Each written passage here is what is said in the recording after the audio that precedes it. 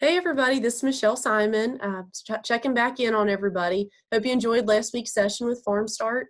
If you haven't seen the news, everything is being shut down a little while longer. So for better or worse, this program is going to continue online. So the rest of the sessions will all be offered in the same format, either by a YouTube link. Some of them might try a live webinar. If they do, I'll send out directions with that as well. Please send in those participant surveys that I sent out. A lot of the speakers are wanting to know about you all so they can gear their talk to you to make sure it's all relevant information that they're giving. So if you email that back to me, mail it to me, either one is fine. You don't have to send it back in that format. If you just answer the questions in an email and send it, that'll work just fine. We'll have the conference call option again this evening from 7 to 8 o'clock, just like we did last week. So there's that number there. You can call in from that, or you can click on that link, and that'll take you to a video conference, kind of like what I'm doing right now as well. So there's options if you have questions. So this week we're going to be talking about the ag lending world. What grants, loans, resources, all that good stuff, what all is out there, what all you need to be thinking about as you're looking to buy, as you're refinancing, or any of those other situations that might come into play. So the presentation that I'm going to be showing you next is actually with the Farm Service Agency. So he was not able to record anything, but he did send me the presentation. So just kind of a disclaimer up front, if you have questions, he'll be the one that can answer those for you. So let me pull that up. Okay, here we go. So the Farm Service Agency is a part of the United States Department of Ag. If you're not familiar with them yet, they're actually downstairs in the same building as us. So we're really lucky here in Boone County. We've got Extension upstairs, we've got Natural Resources Conservation and Farm Service Agency all in one building. So that's a great asset to have. If you have not been down there yet, I encourage you to do so. Most of the time, people have been down there to get their farm serial number. You need that to set up your tax exempt status, different things like that.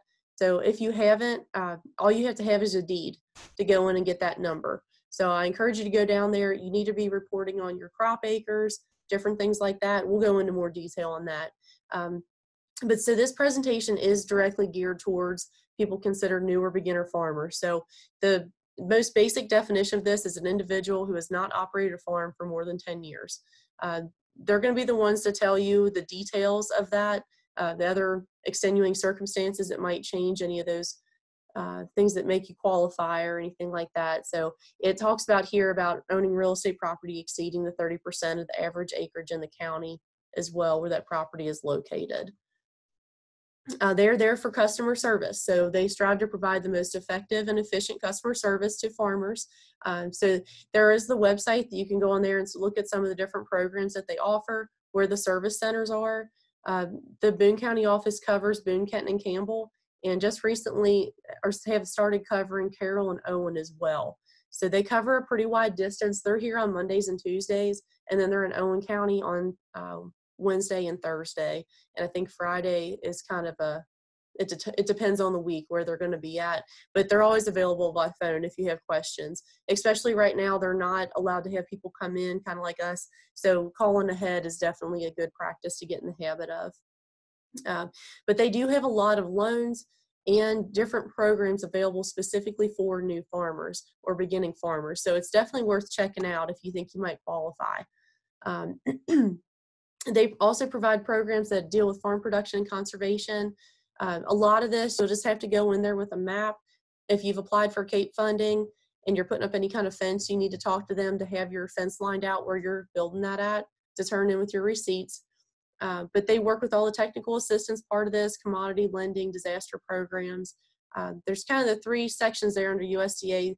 Farm Service Agency is pertaining to this presentation. Natural Resources Conservation Service, we'll talk about them more in a little bit, and also the Risk Management Agency. So for FSA, these are a lot of the different programs that are lined out here. The FLP is money to purchase land, get crops in the ground. Acreage reports is sort of the reporting system. So if you signed up for the text messages to receive updates, that's where they're asking you to come in and report how many acres you're going to have in corn, how many you're going to have in beans, how much is in hay. If you have any conservation reserve program land, that's where you talk about that stuff. They've got the programs with insurance for crops, storage facilities for farmers so they have more produce or commodities and they can sell at once. The LIP program was really popular a few years ago when the black buzzards came out. It's a disaster program. It's a livestock indemnity program. So if you had losses due to the black-headed vultures or wolves or any of those protected species, they were eligible to be turned in under that program. So it's a little bit of paperwork. You need to be keeping records, which you should be keeping records anyway, but you kind of have to use those to get that paperwork through. At the very last line there, come and have a seat at our table and let your voice be heard. The COC is the County Council for Farm Service Agency. So it's a really important committee for Farm Service Agency. So it's really important to have the people that come in that are actually have their boots on the ground and are doing this work so they can share those opinions. And you really do make a big difference when you serve on these committees. So for the farm loan program, there's a lot of different categories here. So it's really important to ask, because if you don't think you might qualify in one, there's probably another one that might fit you better. There's farm ownership loans, operating loans, direct guaranteed, and micro loans available. The youth loans became really popular a few years ago. If you have kids that are showing livestock or anything like that, or if they're starting to farm some, the youth loans are a great opportunity for them as well. So for the acreage reporting, if you're familiar with the form FSA 578, so that's where you're going to report on the record of crops from a crop year on a farm. So you need to file that annually with the Farm Service Agency. And the acreage reports provide information for the USDA for eligibility for current or future programs and for historical purposes. So all of these numbers are recorded and used in all these records over the years as well. So the NAP, that's a non-insured crop disaster assistance program. That's going to provide financial assistance for non-insurable crop losses for drought, flood, hurricane, or any other natural disaster. The LFP, this is a livestock forage disaster program. This is going to provide compensation for grazing losses for covered livestock on land that is native or improved pasture land planned specifically for grazing. The grazing losses must be due to a qualifying drought condition or fire on federally managed land during the normal grazing period for the county. The livestock indemnity programs, which I talked about a little bit ago, it's a benefit for livestock owners and contract growers for deaths. Now, these have to be in excess of normal mortality, and it's a direct result of eligible adverse weather event. So a freeze a few years ago, when we had that super late freeze when a lot of the spring calvers were calving, a lot of those qualified under that program. But it depends on the year, it depends on the weather, it really depends on the situation. I always recommend if you've lost one, take a picture as soon as you see it. If you take it on your phone, it's automatically going to put a time and date stamp on there, and that's what they're going to look for.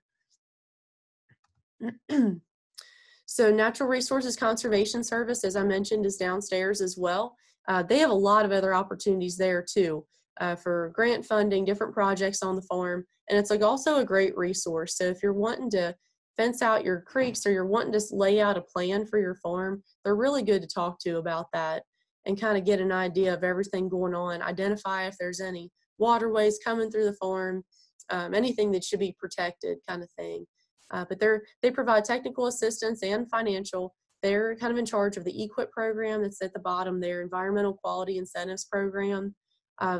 Traditionally, that was a lot of feedlots, a lot of manure storage facilities. A lot of that was covered under EQIP. They do have a gateway website you can access for more information. The first step is really getting with your local person who is John Stork or Ian Young here in Boone County to create a conservation plan. And then you kind of work off the financial needs from there. So figure out what you would like to do with the farm, what areas that could potentially turn into a problem. If you know you're going to feed in an area that's potentially going to get really muddy, then maybe you should plan ahead of time, and then you can look at the finances from there to see what options are kind of reasonable or realistic for you to incorporate. And they do have the conservation activity plan. So if you're interested in transitioning into organic, that does take 3 years to do that, to get that certification, but they can work with you on that as well.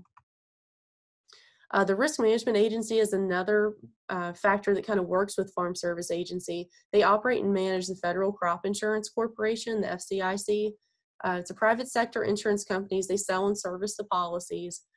It offers market-based risk management tools and solutions that strengthen the stability of ag producers in rural communities.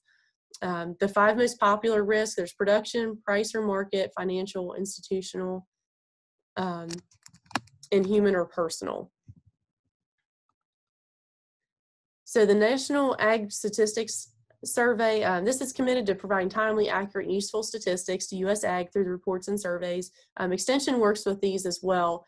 We basically go in and we enter in how much rain are we getting a week, how much is the grass grown, what production stage is corn in currently, and this all goes hand in hand with the census of ag that comes around as well for acreage reported, different things like that.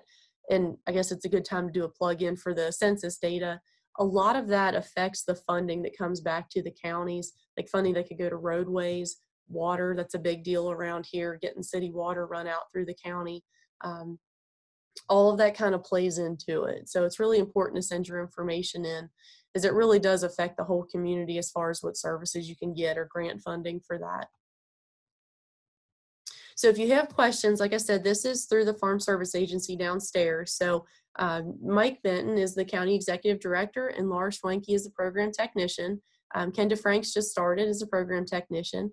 So their address is listed on the screen here with their phone number, and Mike's email is there as well. So you're welcome to jump on the conference call to ask any questions. I can forward those on to Mike if I can't answer them for you. Or if you want to reach out to him directly, you're more than welcome. So I appreciate it. If you all have any questions, please feel free to ask. And I hope you enjoy this session. Have a good day.